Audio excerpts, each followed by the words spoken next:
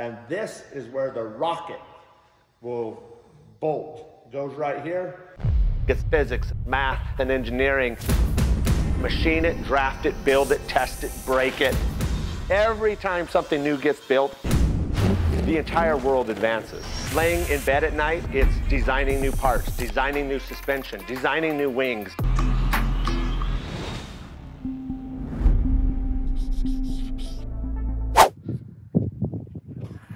Hey guys, it's June, it's Sunday, it's the first week, and we got snow on our mountains.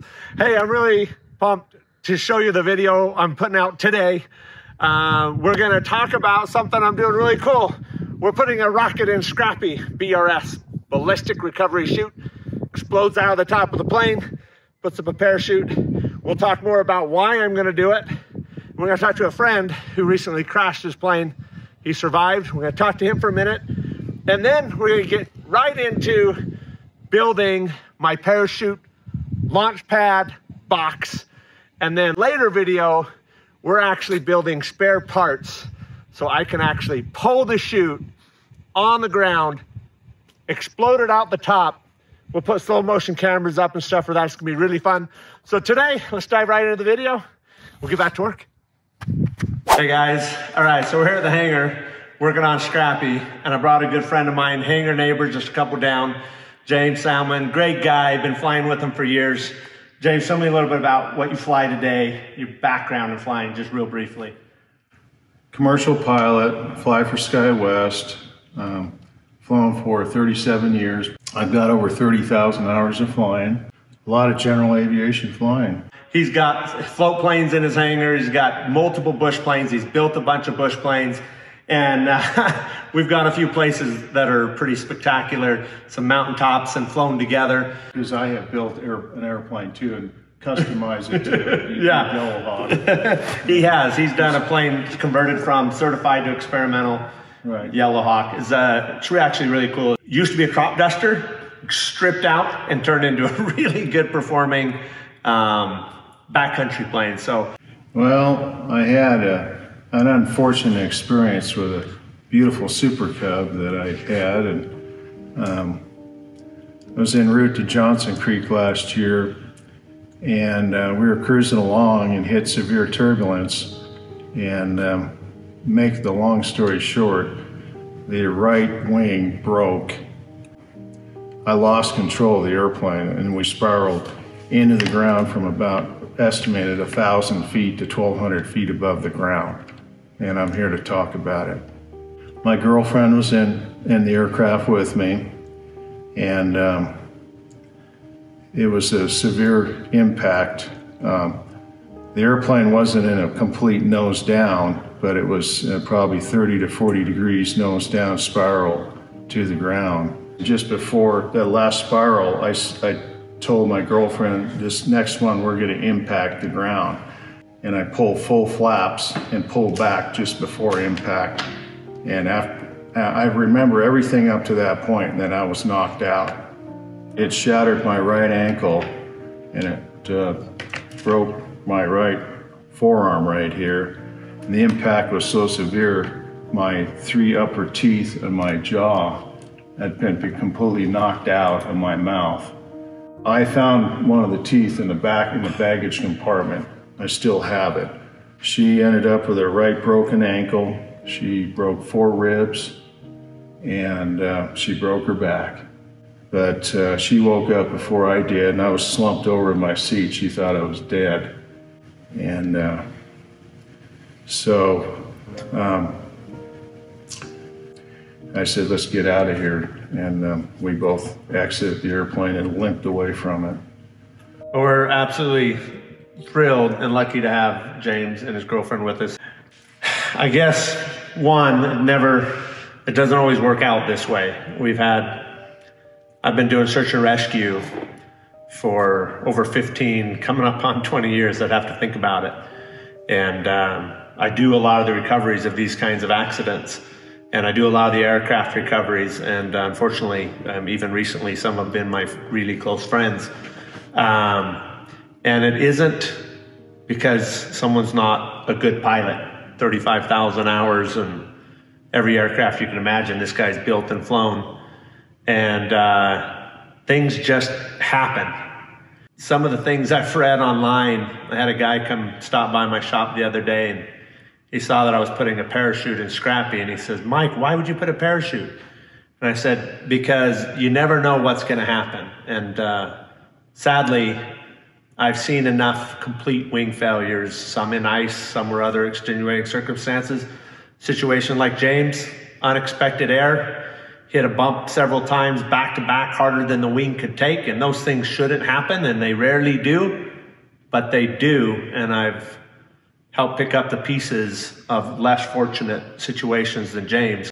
I told this guy why I'm doing it. I just want an option. Hey, I'm gonna try and land it. I don't wanna create any damage by pulling a chute, and if it doesn't hold up on impact, you know, at least I lived, but I'd rather try and land it. But if you don't have a choice, there's your backup plan, and that's why I'm doing a parachute.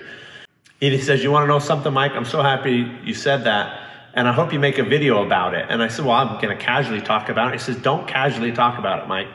I have a parachute in my Carbon Cub, but I don't tell anybody.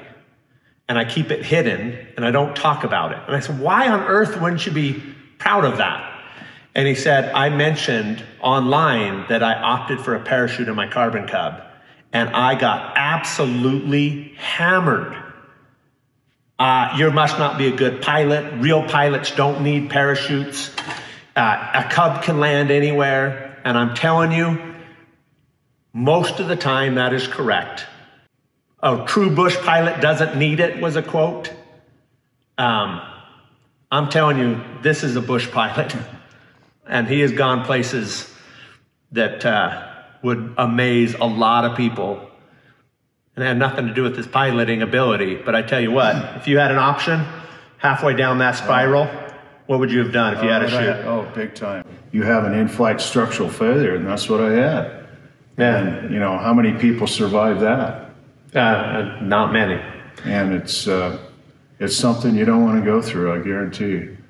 Well, let's talk about why you wouldn't do a parachute, and I'll tell you why you wouldn't do a parachute. One, it's going to cost you a couple feet on your takeoff roll.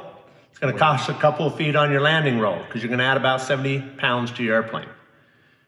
I tell you what, the places I'm going, if a couple of feet is determining whether or not I'm going in or not going in, I'm not going in. I've already wrecked Draco by not giving myself enough margin of buffer for a stronger gust than anticipated. And my fault, I totaled that aircraft, and I'm lucky to be here. You just don't know what's going to happen, but why not add another element of safety? The real cost of adding a parachute, the cost of the expense, quite frankly, it's minimal. We'll spend $10,000 on avionics or $100,000 on avionics. Well, maybe not in a bush plane, but you'll spend money for all kinds of things, and you'll spend money to ensure repairing the aircraft if you crash it. And over a couple of years' time, that insurance is gone, and none of that gives you the option to prevent what he went through. It just pays for the hospital bills to repair what he's going through today and repair the aircraft. But for a few $1,000s, you can actually pull a parachute. How do you put a price on safety? I think that's the greatest point, and that's part of what I'm trying to get at. I actually couldn't believe it became almost an hour-long conversation with this gentleman that came in that says he doesn't tell people he has a parachute because people make fun of him. I'm here to tell you, anyone who wants to make fun of me putting in a parachute in Scrappy, I'm just going to smile. It's going to roll right off my back. It doesn't bother me at all. I hope that if you're considering a way to add any safety to your aircraft, parachute, tires, suspension, emergency onboard equipment, a food pack, all these things add weight. There's so many pilots I go fly with, and everything's left at home when they're going out because they're going out with their buddies and they don't want to pack an extra 50, 100 pounds. I'm telling you what, if you're down in a mountain somewhere, freezing to death, starving, trying to get help, busted, broken, bleeding out, and the last thing that's in your mind is, I wish I didn't bring my survival bag, my safety pack, my food. or I opted out on a chance to put a parachute in the aircraft. I mean, good grief, parachutes just became available. And sure, there's people have pulled parachutes, and I agree, quietly I'll say, man, why did that guy pull that chute? But that's gonna happen, and maybe at the time froze up, mentally lost it, panicked. Maybe the chute, when it didn't need to be pulled, still saved that person's life, because maybe they wouldn't react like you might react. Some people in an emergency situation or have been in it, they knuckle down, they focus, they say, I got this, and they'll stick it on a dirt road, and I've done it. I've done it a couple times.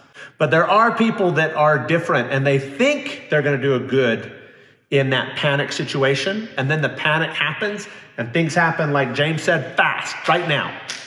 And then they freeze up, and they don't know what to do.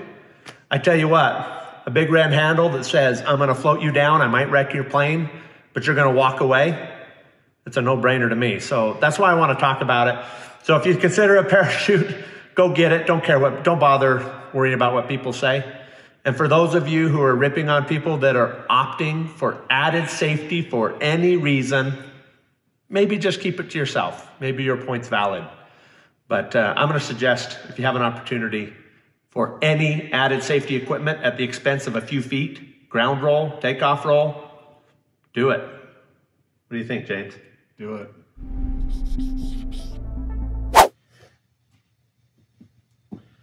That's gonna work perfect.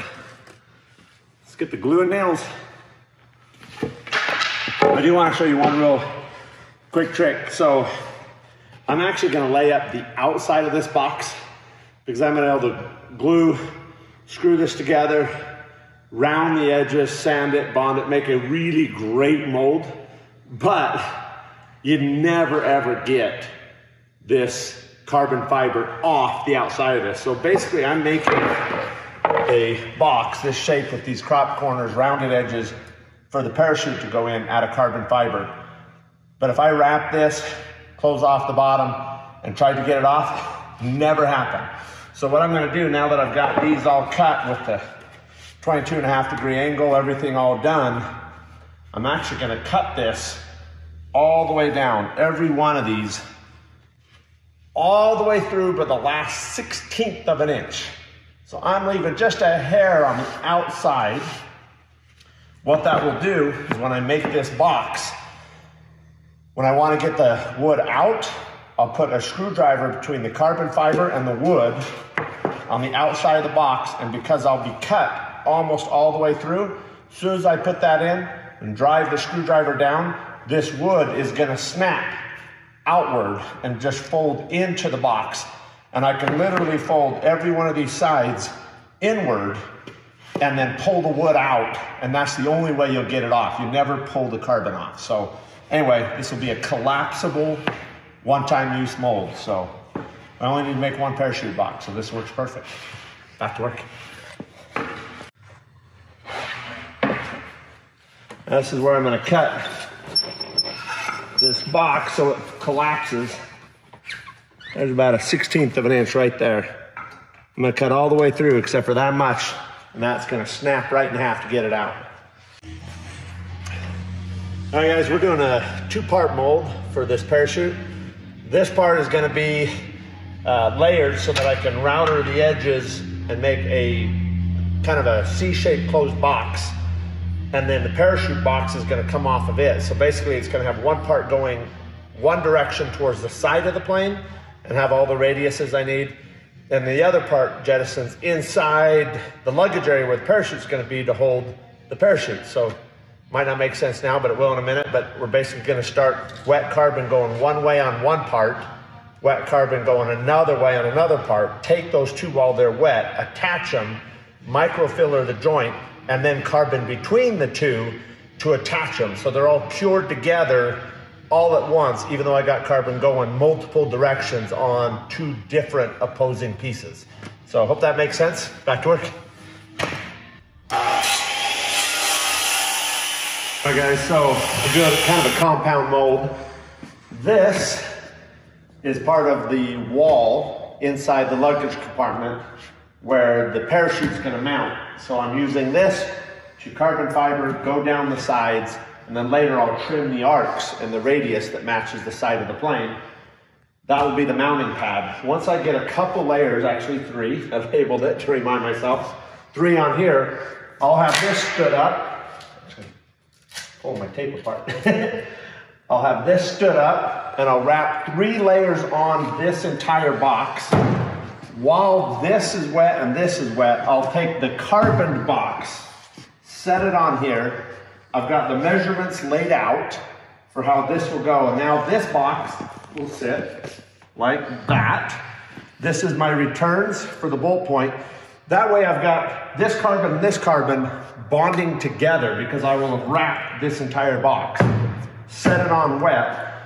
Then, while it's still wet, I'll put a little bit of micro bubbles bead to radius this outside edge, and then I'll wrap 3 more layers over all of it so that this 3 plus the 3 under here, the 3 on here. Then when I finish 3 more on the outside that carry over the top, it becomes 6, and also 6 in the middle. So it's gonna be a compound part. Halfway through that process, the parachute's gonna have all its weight right here. This stands upright. And so I wanna reinforce this bottom so it's more than 6 layers. So when I got 3 done to here, I'll put this honeycomb, I pre-cut, pre-beveled the edges.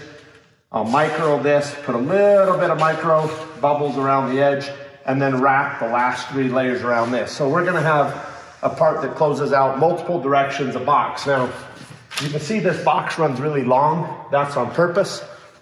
The inside of Scrappy has a big arc to the top of the dome that we made on the tail section of the plane. And I'm running this long so that I can set this in, slide it up, scribe the arc into it, and cut it off. So this is 7 inches long, but the rest of this is exact. So we got a lot of work to do. It's gonna take a little bit, but lots of parts all at once, but it's definitely gonna be strong. So let's get to work. All right, guys, I am just buttoning up the last couple layers on the box. So this has got 3, this has 3, then we stack this one on that one, so where the 2 meet is 6 layers, but the outer is all still 3. So what's gonna work out really well is now I'm gonna pull this tape off. That was my guide of where these needed to go. And I've got this radius fill I need to do.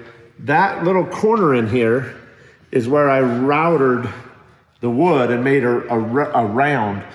What's gonna work out perfect is when I pull this wood out of the middle, inside the parachute box will have nice rounded edges. There will be nowhere for the parachute to catch as it slides out, but I wanna now spread a little micro bubbles I've got ready right here, and I'll spread this into this corner and I'll make a radius this direction. So there'll be a radius inside the box, radius outside the box, and then the next 3 layers will go from here, over that radius, over the top, back down and over the other side.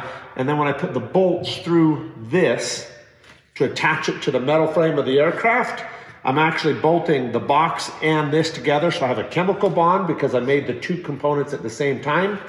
But I'm also gonna bolt between the layer that chases the 2, so I'll get a mechanical bond. So this sucker will go nowhere, and I've got 2 crazy parts all at once. All right, so the way I'm doing this honeycomb bottom, the parachute's gonna weigh about 70 pounds. I had to do a lot bigger parachute because of the big motor, how much Scrappy's gonna weigh with all the extra things I'm doing to it. So a standard carbon Cub parachute weighs about 42 pounds. I need to make sure that all the weight on the bottom, this thing stands up, on the bottom of this is extra strong. So I've got my 3 layers on the backside underneath this honeycomb. And while it's all still wet, I spread about a 1/16 of an inch of micro, and I thinned it down so it's a little bit runny, because you can do it super wet, or like you can make it like Play-Doh and play with it. I made it a little bit runny so I could do a nice skim coat, and then this could just push into it, so I got a really good bond. And then I had cut the edges tapered, and now I'm filling the edge with micro to get a really strong corner. I've cut holes in the middle, and then I'm gonna put the next 3 layers on this side. I'll base this nice and wet, put on wet carbon, pull it tight this way, and then after I've pulled it tight this way, I'll push it in these circles and touch the carbon into that micro so that I've got a little more bond between those. Now, since this is all solid wood and a big heavy base, I can still vacuum bag this, but I gotta get to work fast or we'll never get a chance of doing it. It's still all wet. I got plenty of time, but I better get at it. Back to work.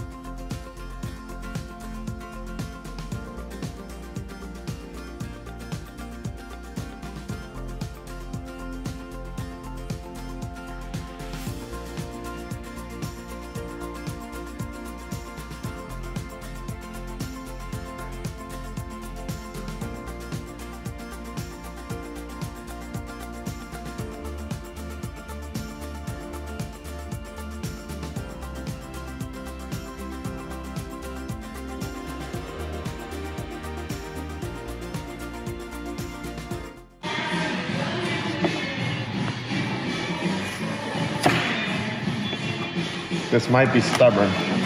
Maybe not. This will work. Two-step it.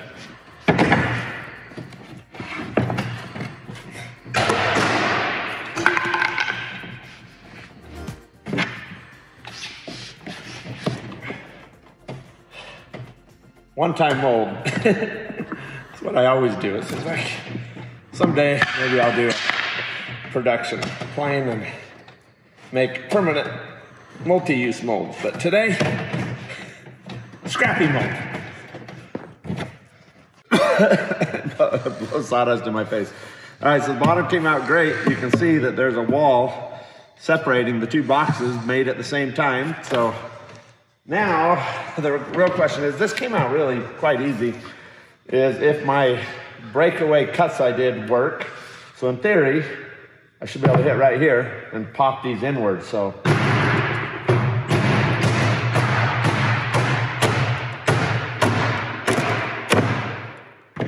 Good enough.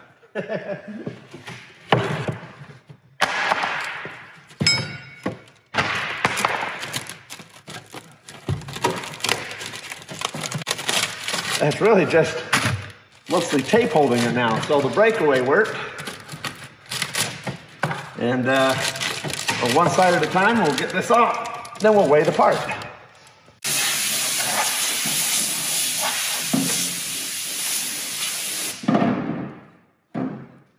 All right, that turned out awesome. Pretty cool. I got some sanding and trimming to do. But this shape, lightweight, if I made it in two separate parts, which would have been easier to make the mold, but it would have added weight trying to bond this to this. And let me show you where this goes. This is going inside there, way up in this upper corner. And most of this all gets cut off. The parachute's about this big from here to here. So I ran this long because of the arc at the top of my aircraft. I wanted it to trim up and chase that arc. So that's why I made it big. This funny angle you see here is this angle coming down the bar, making this level inside the aircraft. So that's why it looks like that. Most of this edge gets cut off at the top. I only need about 1 inch because it actually hangs on top of that bar. And then this edge here will get the arc of the round of the aircraft cut into it. But that way, when this box goes in, it's already trimmed, fitted, perfect, and all in one part. So I still have a bit of work to do, trimming to do. I will take, after I cut this line matching the shape of the top of the plane, I will lay up another bit of carbon fiber that comes up the side and arcs into that transition so that I can attach this perimeter to the lid of the plane. So I can bolt it down the side, across the bottom, up this side, and to the lid. And then I can put a parachute, 60, 70 pounds, in here, not worry about it at all, totally sealed. Anyway, pretty stoked. Went really fast, really good, extremely lightweight. Got a solid honeycomb bottom on it so it won't flex. Anyway, let's get back to work. All right, well, that stays. No clecos, it's just snapped on. That's pretty good fit considering the leverage of trying to pull it off the wall.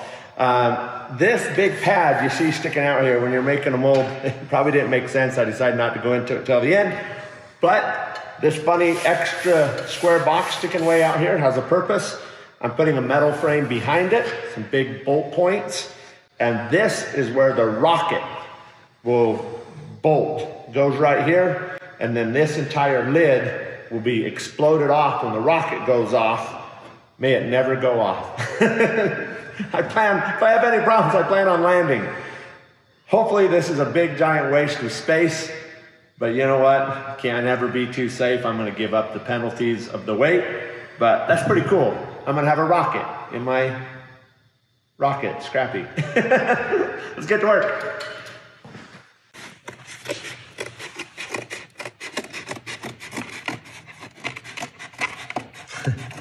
We are doing arts and crafts. I'm making a template to cut the parachute box to chase the exact shape of the top of the airplane. So right here next to me is the top of the aircraft. And this should now fit. Okay, that's my template. And now I'm gonna go slide it up to where the box, if you look up there real quick, see the box sticking up? That's where I ran the parachute box high. And I'm gonna make this template and trim it off.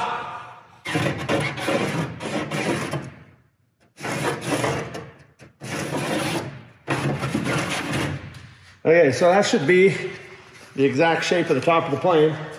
So I'll trim this off, put the top on, and just kind of keep fitting it till it's perfect. Then I can do the last bit of carbon fiber for this to be done, which is lay up carbon from here onto the top, all the way around all the sides, so then I can bolt it from the top. So I can stand on this already, but once I hook it to the top, it'll be even stronger. And then I can make a top, an explosion remove top, that the rocket that sits in this pad can knock off the top, pull the parachute out. So we're getting closer, a few more hours. All right, guys, I'm gonna leave it here. We got a lot more work to do on the parachute. That filming is actually weeks ago. Scrappy's still further ahead. So we're gonna catch up on more videos. I've got a handful of them. So we're gonna try and put them together quick and get them out while we keep building this aircraft. So like, follow, subscribe, follow along. I'm getting back to work.